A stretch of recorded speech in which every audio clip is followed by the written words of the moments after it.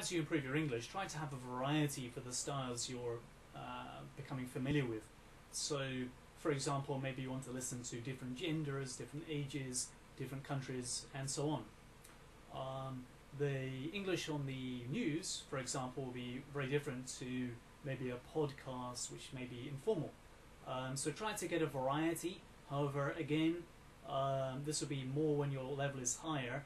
When you're beginning, just try and work on the key points, key vocabulary, key grammar, and don't worry if you can really understand someone from Australia, if you're more getting in touch with people from the UK for your work, etc.